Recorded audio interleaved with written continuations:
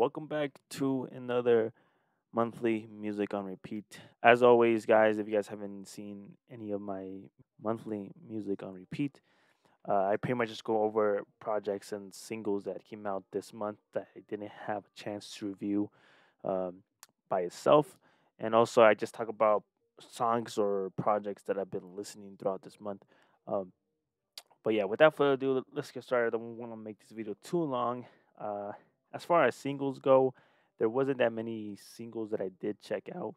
Um, I did like the Kid Cudi "Stars in the Sky," which is a song for the Sonic 2 soundtrack, which I might go see.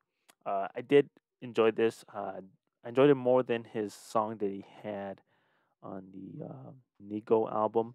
That one was bad, but this one was pretty good. This one felt like old Kid Cudi, so I definitely like that song. I also like that song from Skies in London. Played this at my funeral.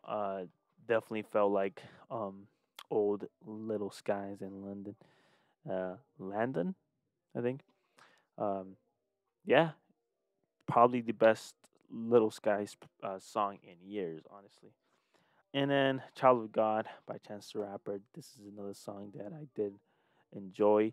Um, we need more songs like this from Chance the Rapper. So if he does come out with a project, hopefully it's like this. But I do wish he was more energetic on this song. But still a dope song. Definitely a lot better than some of the songs he had on The Big Day. But yeah. All right, now let's get into albums.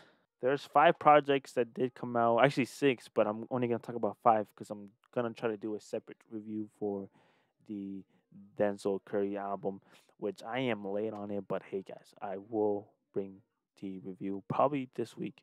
We'll see. Uh, but yeah, I'm only gonna talk about five projects that did come out this month. I was gonna do separate videos for some of these projects, but I ended up, you know what? I'm just gonna wait till the monthly music on repeat, and that's what I'm gonna do.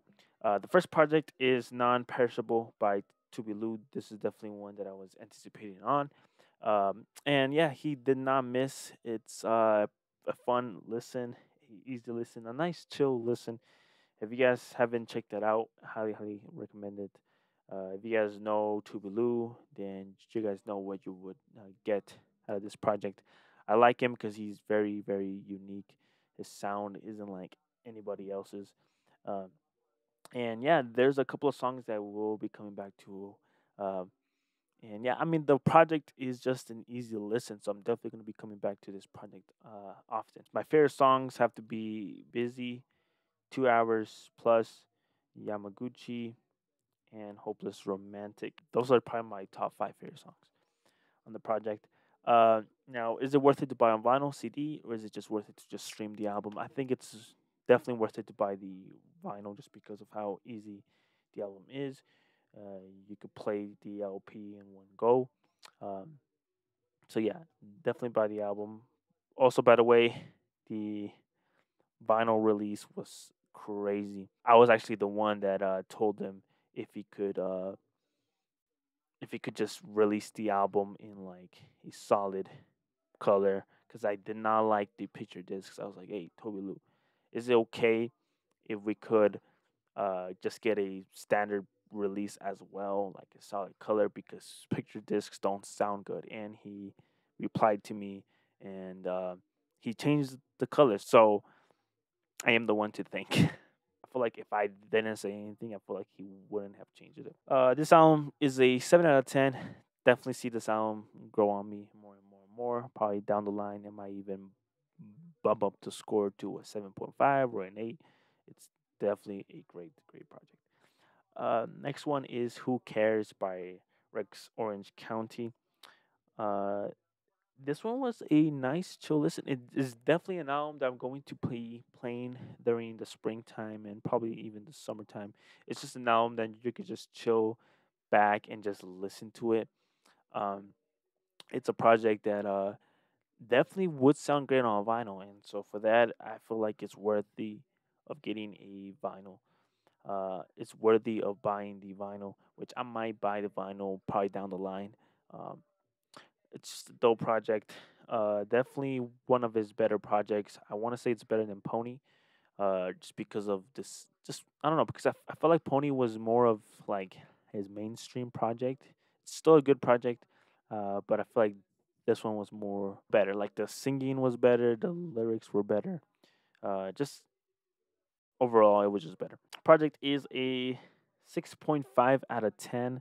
Uh, dope project. Favorite songs have to be Keep It, Amazing, Open a Window, Shoot Me Down, and One in a Million. Those are my favorite songs on this project. My top five favorite songs on this project. The next project is a underground artist, two underground artists. Laminated Skies by Raw Poetic and Damu, the Fudge Monk, I think. Yeah, this project I enjoyed it. I played it a lot this month. Probably my most played project out of these projects that I'm gonna be talking about. Uh, it's a dope project. Highly recommend you guys checking out. The production and the beat is pretty much what makes this project good. Obviously, the rapping is on point and it makes this project what it is. This is a project that I'm definitely gonna play during this time of the year. It's definitely one of my favorite projects of the year as well. It has to be in my top five as of right now. It's worth it to buy on vinyl, which I'm probably gonna buy the vinyl for this as well. Um, the project gets a 7.5 out of 10. I feel like that's probably a good score. Probably the more and more I listen to it, the more and more I'm gonna give it a 8, honestly. But for now, 7.5 is a perfect score. Favorite songs had to be Cadillac, Open Roads, and Intertwined. I think those are my top three favorite songs on this project. Highly recommend it. Go check it out if you guys haven't. Next one up is SuperGhetto by Buddy. This one is a underrated project that did come out. I didn't see that many people talk about it, so if you guys haven't checked it out, go ahead and check it out. It's a fun project by Buddy. Uh, his rapping skills is on point. He's has to be one of the better rappers out. Honestly, I feel like nobody talks about Buddy, but Buddy is a great rapper. Yeah, like I said, this was just a fun project to listen to. Also, I want to talk about not Two Pain, T Pain, because T Pain has been on 3 projects this month. I feel like he's coming back. He's been on the Denzel Curry album. He's been on this Buddy album. He's been on Non Perishable. He's coming back. He's low key coming back. Yeah. Although this project is good, I feel like if it does get a vinyl release, I don't think it's really worth it on vinyl just because I feel like this project isn't really meant to be played on vinyl. So for that reason, this is a project that you should definitely get on CD. So definitely buy it on CD if it does get a CD release. 7 out of 10.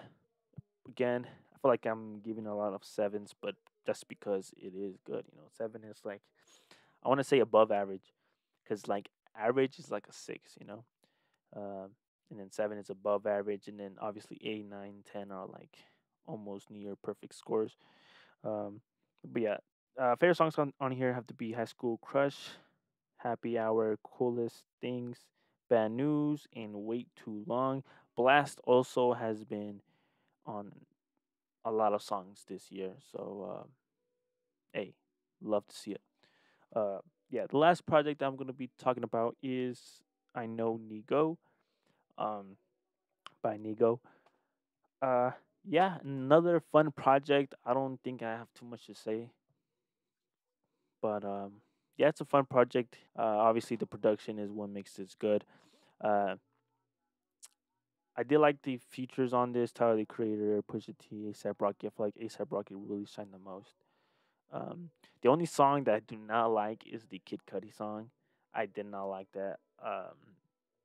Which is crazy because I am a Kid Cudi fan, obviously. But the song was in it. But yeah, other than that, dope project. Honestly, it's a project that honestly probably won't sound that good on vinyl. So for that, I'm gonna say buy it on CD. I did buy the vinyl, but that's because I'm kind of a collector at the same time. Although I hate to say that, uh, but honestly, I don't think it would sound that good on vinyl. It's like an album that really isn't meant to be played on vinyl. So for that, definitely buy it on CD. I'm gonna give this a 6.5 out of 10. Dope project. Definitely, I could see this grow on me as well. We had a lot of great projects that came out this month, including the Denzel Curry album, which I can't wait to talk about. That is all the projects that I did listen to this month. Besides the new releases, I pretty much just listened to my playlist that I created for each mood, um, which I might make a video on. So if you guys want to check out some of my playlists that I did make, um, then I might make a separate video for.